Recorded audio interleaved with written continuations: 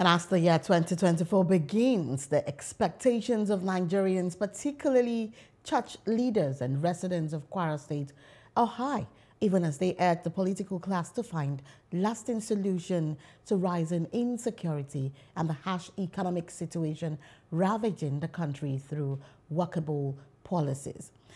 The church leaders disclosed this during their New Year service across the churches.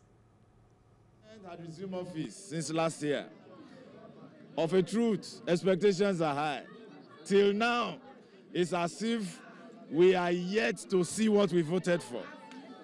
But then, for Nigerians, I want to encourage, because the journey of achieving these great and massive challenges we are passing through is not to be settled overnight. I want to encourage and charge our political class, most especially people at the ends of affairs, the leaders. They should help us to stop these killings.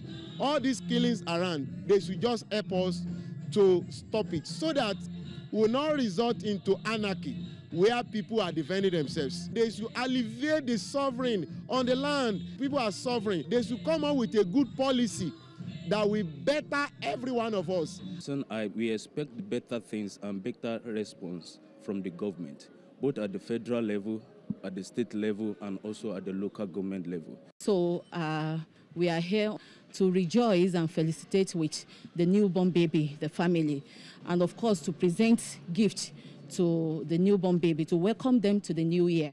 Hello, hope you enjoyed the news. Please do subscribe to our YouTube channel and don't forget to hit the notification button so you get notified about fresh news updates.